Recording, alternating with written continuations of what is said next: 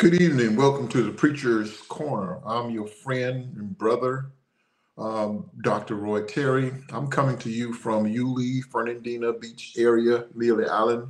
Those of you who are familiar with this area, that's where I'm coming from. Um, I hope you had a wonderful Christmas, and I hope you know that the gift is Jesus, not Santa Claus. And tonight, I really want to talk to you about the way. Jesus being the way. He is the way tonight. And my scripture or scriptures are coming from John 14. And I want to read a few verses of scripture here. John 14, 1. Let not your heart be troubled. You believe in God, believe also in me. In my Father's house are many mansions. If it were not so, I would have told you. So I would like for you to look at a scripture here. And this is coming from the Gospel of John 10 and 10. Jesus said, Verily, verily, I say unto you, he that entereth not by the door into the sheepfold, but climbeth up some other way, the same is a thief and a robber. But he that entereth in by the door is the shepherd of the sheep. But he that entereth in by the door is the shepherd of the sheep. To him the porter openeth, and the sheep hear his voice, and he calleth his own sheep by name, and leadeth them out. And when he putteth forth his own sheep, he goeth before them, and the sheep follow him. Why? For they know his voice, and a stranger will they not follow, but will flee from him, for they know not the voice of strangers. Jesus, he's the way. He is the way. Before we go further, I would like to pray. Father God, in the matchless name of Jesus, we thank you, Lord. We humbly come bow before you, Lord. We ask you, God, that you will pour into this vessel, pour into this cup, Lord, that I may pour out to your people. Father, there are people there are men and women who need to understand your word, understand the dimensions of your word, the meanings, Father. And God, help us, Lord, as we go forth, Lord, tonight to be more enlightened, even me, Lord, even as I'm going through this discourse. Father, I pray, Lord, that you bless us. In Jesus' name, amen, amen. Again, I'm hoping that you're not so stuffed with the festivities of all the food that you've eaten all during the week, because look, that's fine. But the word of God is what we need to feast on right now. Here in the scripture, talking to you really from John 14, that's really the highlight of our scripture about that verse as it pertains to the way. Jesus said, if I go and prepare a place for you, he says in John 14, I will come again and receive you unto myself, and that where I am, you may be also. Thomas said unto him, Lord, we know not whither thou goest. How can we know the way? Jesus said unto him, I am the way, the truth, and the life. No man cometh unto the Father but by me. If you had known me, you should have known my Father also. And from henceforth, you know him and have seen him.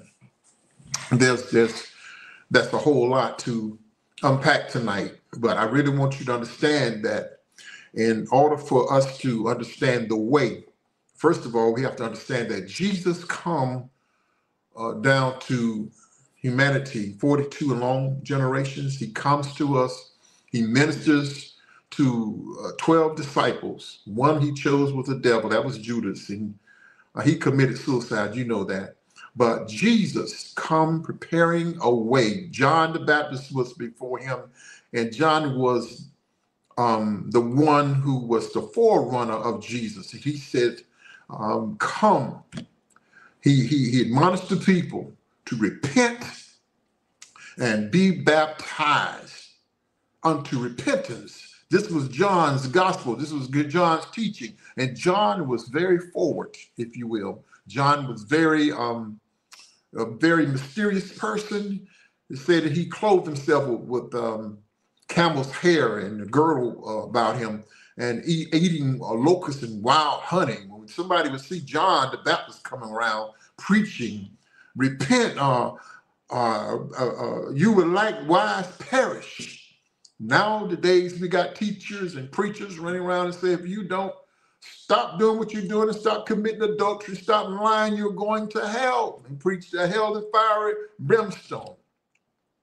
But I hear Jesus coming on the scene, and he preaches, he teaches in the synagogue daily.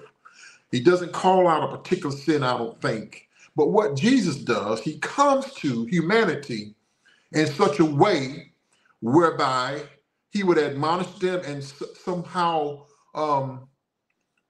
reach them by love. He reached them by feeding of 5,000, 4,000 at one point, 5 barley loaves of fish and 2 pieces of bread. 5 barley loaves of bread, 5 barley loaves of bread and 2 fishes. Jesus does this, and the way his approach, he approached his people with a sense of a love, because he understood in order for him to reach the people, he has to love them out of their condition.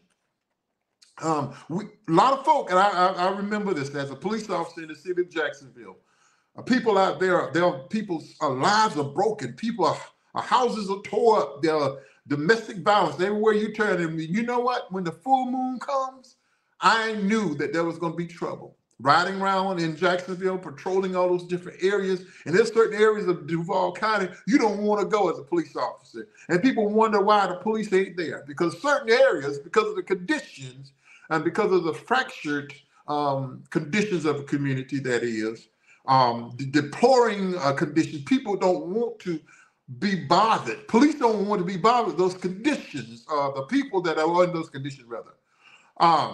But Jesus comes here, and he says, let not your heart be troubled. That is 14:1. Let not your heart be troubled. If you believe in God, believe also in me, for in my Father's house there are many mansions. If it were not so, I would have told you. I'm going to prepare a place for you. And if I go to prepare a place for you, I'm coming again. And see, these words soothe one's heart. These words give people hope. But if you don't admonish them with love, a sense of hope, people will perish. Because you understand, people already feel like they don't have any hope. People are laden, they're heartbroken. But Jesus said unto those who are heartbroken, he said, come. Come unto me, all you that are labored and are heavy laden. I will give you rest. Those of you who are laden down with sin, you don't have to go to hell. But what Christ did, he comes to make a way. He comes to pave the way. He comes to open the door, because here it is. There's John 10:10. Jesus said, he said, Satan cometh but to steal, to kill, and to destroy. He comes like a robber and a thief. But he said, I come that you may have life and have it abundantly. I'm here to tell you tonight, people are searching. They're trying to find a way out of hell. Folk ain't trying to go to hell, but people have been bombarded with hell so much. Everywhere they turn, there's a spirit of hell everywhere. In the streets of Jacksonville, I'm pretty sure in Chicago, I don't know where you are, in Dallas, Texas, Louisiana, Mississippi, Tennessee, police officers, black police officers beating up on a black man. It doesn't matter what color you are. It doesn't matter what race you are. There is a perpetual hell that's in and around us. And what we got to do, my friend, what we got to do, evangelists, what we have to do, apostles, what we have to do, prophets, we have to preach, we have to teach, we have to show people that there is a better way than hell. Yes, hell is real. The Bible said that hell has enlarged itself. You can look around here. There's a type of hell all around us. But Jesus said, look, I have a way. I have a way out of this. I am the way of escape. If you will come unto me, all you that are laden and are heavy laden, those who are perishing, you know that you're in hell. Why? Because you're living like hell. But he wants to give us peace, y'all. Oh, yes, he does. But we have to learn how to love one another. We have to learn how to love the adulterer, learn how to love the liar, learn how to love the murderer. He said, love ye one another as you have also. You love yourself as you love yourself. Because you know what? I can't love somebody if I don't love myself. It's clear. It's clear. We're commanded. There's a commandment. There's a commandment of love. And all of the laws of the commandments hang on these two commandments. First of all, we love the Lord our God with all our heart, our soul, our mind. In our mind, we love him. In our strength, we love him. We love him, and while we're in our prayer life, we love him while we're reading the word. We love him as we submit ourselves unto him daily. Great is thy faithfulness. I'm searching him morning, noon, and night. His grace is sufficient. Great is his faithfulness towards me. Y'all, if it wasn't for the grace of God, if it wasn't for his faithfulness, I don't know what I would do. But people need to know we have to engage folk who God will give us an opportunity. I'm not saying going out there with a sign, holding it up, and beating up folk with the head with the Bible and say, oh, know the Lord, know the Lord. I have a scripture for you. You don't have to always beat folk upside the head. You know what? God has a way of directing you to the right person at the right time. God is the best orchestrator, and as far as time is concerned. I got a verse here, Jeremiah 31. Jeremiah 31, there in about the 31, 34. No, 31, 33. Look at that. At this verse, if you get a chance, write it down. Say, look, God said, but this shall be the covenant that I will make with the house of Israel. Listen here. In those days, saith the Lord, I will put my law in their inward parts and write it in their hearts. In other words, God is going to step it in your hearts. And I will be their God, and they shall be my people. God has a way of finding his people. And watch this. The 34th verse in that same chapter, he said, and they shall teach no more every man his neighbor and every man his brother, saying, know the Lord. Look at this. Watch this. He said, for they shall all know me, from the least of them unto the greatest of them, saith the Lord. I will forgive their iniquity, and I will remember their sin no more. Thus saith the Lord. And which giveth the sun for a light by day, and the ordinance of the moon of the stars for a light by night. You see, it's wonderful. God's word is wonderful. God has a way. His approach is just spectacular. Y'all hear what I'm saying? Because he has a way of reaching his people. You know, during the days of the Jews, and before that, God said to Moses, he said, go tell Pharaoh that I am sent you. I am. He didn't call out his name. He said, I am. Moses asked God, who shall I say send me? He said, say that I am sent you. God. Elohim. His name, we call him in the name of Jesus. It's God in the name of Jesus in this particular dispensation, because if it wasn't for Jesus dying on the cross of Calvary, we wouldn't have a chance, y'all. Let me tell you this. The way. Jesus is the way. Why? Because he was the Son of God, because he was the one through immaculate conception comes to us in this world, and he dies on the cross of Calvary. He dies on the cross of Calvary. He dies on the cross of Calvary for your sin and for my sins. Because without the shedding of the blood, there could be no remission for our sins. Watch this. Buddha didn't die. Confucius didn't die for you. Krishna didn't die for you. Santa Claus didn't die for you. But Jesus, y'all, he died. He died. Not only that he died, he went into the heart of the earth 3 days. He went down there and preached to those souls during the antediluvian period. He preached to those souls who were in captivity. He took the captivity that were captive. He took the keys of death and hell, snatched the keys from death and hell and the grave, took the power of the grave, and he arose with power. All power, he said, is given unto me in heaven and earth. Why? Because he died. Because of the blood. It's the blood that reaches to the highest, to the lowest of the valley. Because of his blood, God has given us, oh yes, he's given us a way out because of the blood. The blood paid that sacrifice. It's a sacrifice. It was a sin sacrifice because Jesus was a sin sacrifice. He made that atonement for us because of his blood. He paid it. But y'all, he got up out of the grave. He got up. And now he sits at the right hand of the Father in power. Oh yes, he's the one we can go to. Why? Because he is the way. He is the truth. Jesus said, I am the way. Thomas asked that question, and it doesn't seem like it made any sense that Thomas would ask that question after being with Jesus for 3 years of his ministry, while Jesus is raising the dead, healing the sick, opening the blind eyes. The woman who had an issue of blood, he healed her. He healed Jairus' daughter. Yes, Jesus did so many things, and yet you can't understand him casting out devils, the demon that was in the graveyard in Gadara, casting another demon out in there in the synagogue. Why? Because the demons are always trying to find places where they speak, hallowed places.